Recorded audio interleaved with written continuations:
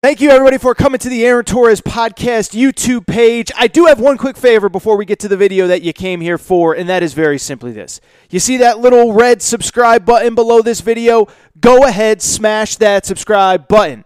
It really does help me. It really does help this channel grow and my audience grow. So go ahead and hit that red subscribe button. And now, here is the video that you came here for. Reaching the home stretch, but of course, after what was a pretty slow weekend college football-wise, didn't think that we necessarily needed to lead with college football. Didn't think there was like an A++ story, top 5 upset that required us to jump right into college football. So we'll start here with college football. Next couple episodes, we'll get back into college football, all that stuff. But let's talk college football right now, and let's talk about what I believe was the biggest story of the weekend. And unfortunately, as has been way too often the case, the biggest story came off the field.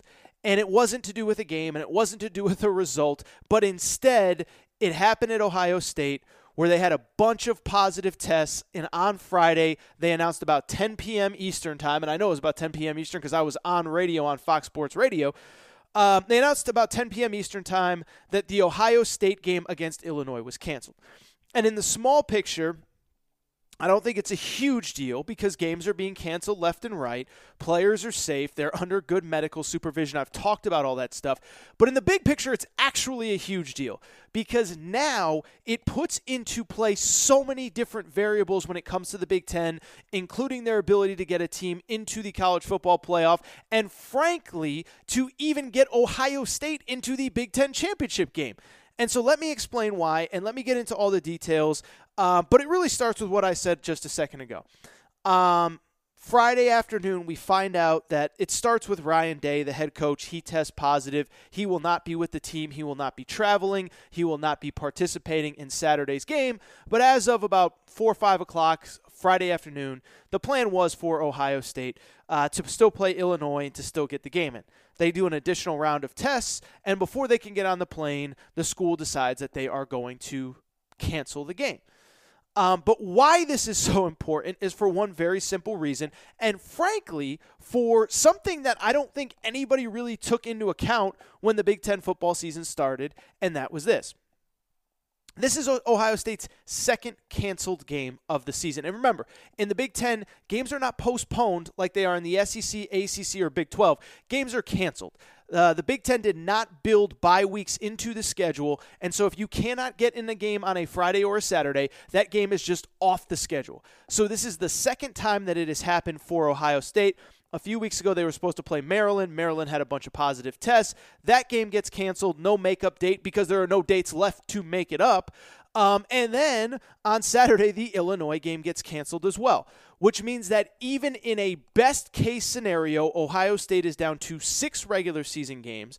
And if they miss any of the last 2 games, which are against Michigan State next weekend and then Michigan the following weekend, they don't qualify for the Big Ten championship game. So the Big Ten, when they decided to come back, put in this obscure rule that, as I said a minute ago, I don't think anybody thought would be into consideration at all. But the Big Ten put in a rule that you needed a minimum of 6 regular season games to qualify for the Big Ten championship game. Well, Ohio State's played 4, and they've already missed 2. That's 6 right there, and they have 2 left, which means that if they miss one of their next 2 games, Ohio State will not qualify for the Big Ten championship game. They can be undefeated. They can beat everybody on their schedule. They could be very clearly the best team in the conference, which I don't know that they are, but they're certainly the best team record-wise right now. They're the only undefeated team in the conference. But if they do not get to 6 regular season games, they do not qualify for the Big Ten championship game. And so it's idiotic, and it's stupid, and it has caused all sorts of chaos. And I do think that in the bigger picture, it is just a further stamp, right? Like take one of those stamps and just stamp a piece of paper. This is just further proof that the Big Ten leadership has completely failed everyone in this conference, everyone in this league, everyone affiliated with this league. And it's really, if anything, been a masterclass in how to fail your schools, your coaches, your players from the beginning. If you literally made every wrong decision from August on, you couldn't do better than if you were trying to make every wrong decision from August until now, you could literally not do better than what the Big Ten has done. It goes back to what I talked about in July.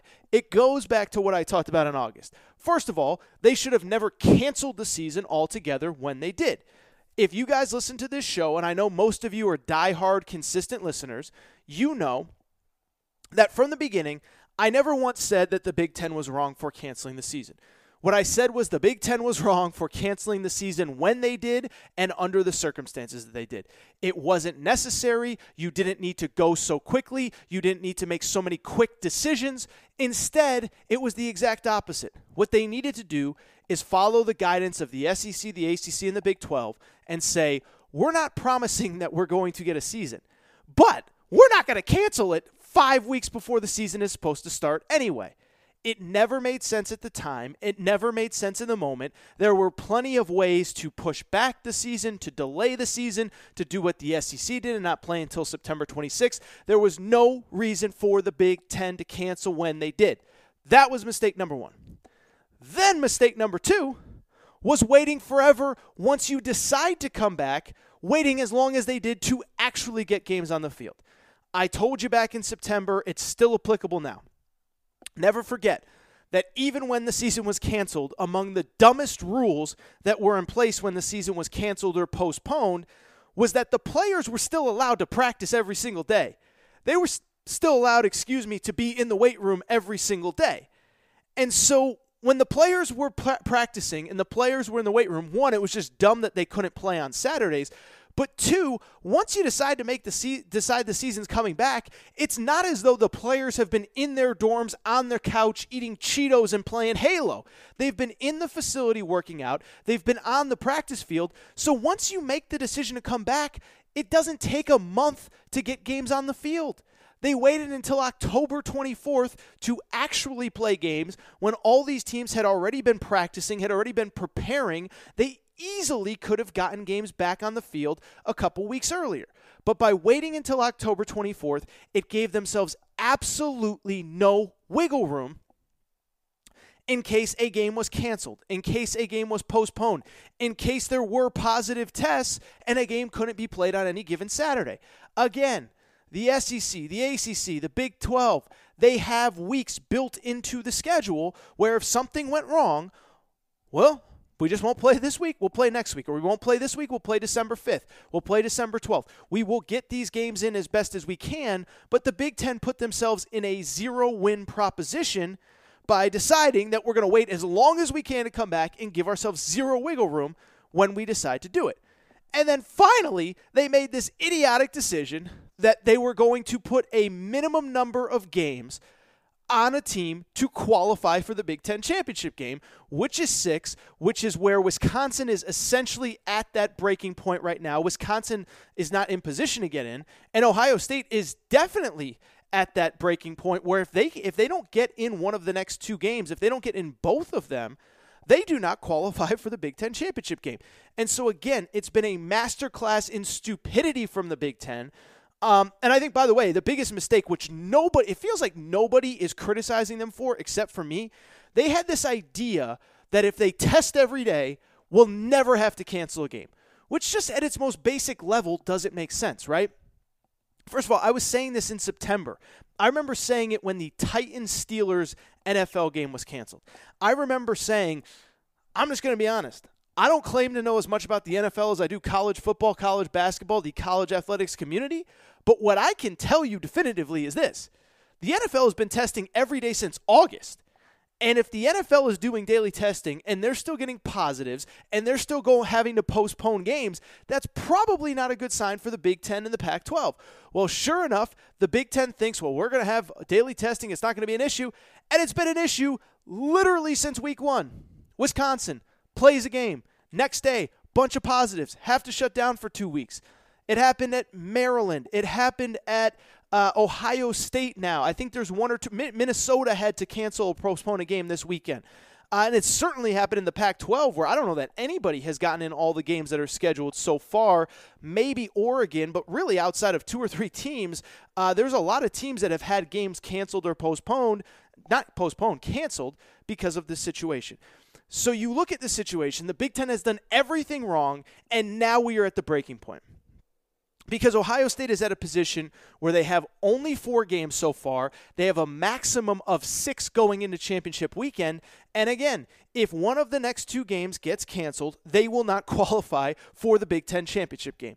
And so what that does is create complete chaos for the remainder of the season from the Big Ten's perspective. First of all, imagine a world where a team is the best team in the league, clearly, is just not eligible to play in their conference championship game. That's a big moneymaker. It matters for the conference. Oh, by the way, Northwestern, Indiana, that's your Big Ten championship game because Ohio State did not qualify because of this stupid rule that you put into place. So that's one. We're going to have a tainted championship where I'll be honest, if you're Indiana, if you're Northwestern, I don't know if you're excited to play in that game, and I know you're certainly not excited to call yourself Big Ten champion when you know the best team in this conference didn't even play in this game because of some dumb rule. But now I think it opens up a whole huge can of worms when it comes to the college football playoff. Because when you look at Ohio State, they fought so hard for this season, and now what is their resume going to be? They have only played 4 games. At most, they're going to play 7 if they play the next 2 plus the conference championship game. But if they don't get in the conference championship game, think about a lot of different things. First of all, they wouldn't be the conference champion. The Big Ten did, by the way, get bailed out by Northwestern losing to Michigan State because now we don't have to argue about undefeated Northwestern versus undefeated Ohio State that couldn't play them in the Big Ten conference championship game. But, I mean, think about Ohio State's resume the way it's currently constructed. Their best win is against Indiana, which, shout out to Indiana. We talked about them on last Monday's show, but it's not as though they're going to be writing oral histories about Ohio State's victory over Indiana back in 2020. Penn State stinks. That win doesn't really matter. Michigan stinks. That eventual win isn't going to matter. And, yes, they will, in theory, if they don't qualify for the Big Ten championship game, play Wisconsin. But, I mean, is a 6 or 7 game resume 5, 6, 7 game resume with the best win against Wisconsin, is that really a playoff caliber resume? Now, I'm not arguing that I don't think Ohio State's one of the 4 best teams. I think Ohio State's really good. I think they have issues, the secondary, they have some problems. But I think when you look at this team, I don't think you can, if you want to argue they're one of the 4 best teams, I'm not going to fight you. But if they don't get in these games, they're not going to qualify for the conference championship game, which means they won't be a conference champion.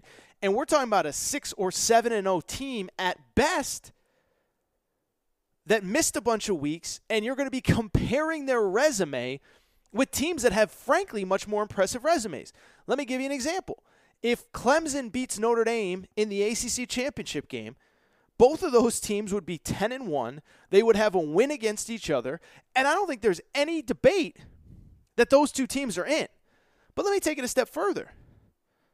What about if Florida beats Alabama in the SEC championship game? Now, I don't think it's going to happen, but what if it does? Now you're talking about a Florida team that's 10-1, has essentially played twice as many games as Ohio State, and is a conference champion. You know they're getting in. And you can't tell me Bama's not getting in because look at Bama. At that point, they'd be 10-1, dominant, win over Texas A&M, win over Georgia, better than anything that Ohio State has done. And I'm not saying it's fair to Ohio State, but what I'm saying is that committee will have a really tough decision. How do you penalize Alabama that's done everything right, that's gotten in all of their games, and finished 10-1 with a loss to Florida?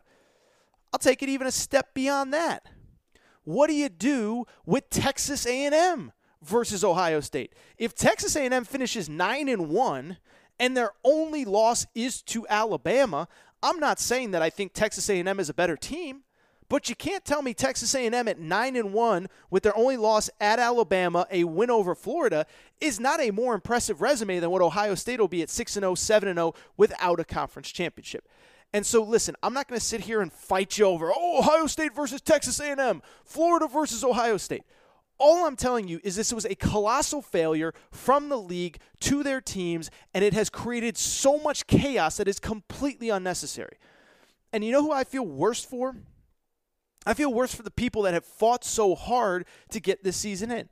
I feel bad for the players. I feel bad for the parents. I feel bad for the fans. I feel bad for everybody that fought to get this season in because this league has failed their players, their parents, their coaches, their alumni. They have failed them one after the other, after the other, after the other. And it was completely unnecessary and it was completely avoidable. And yet here we are.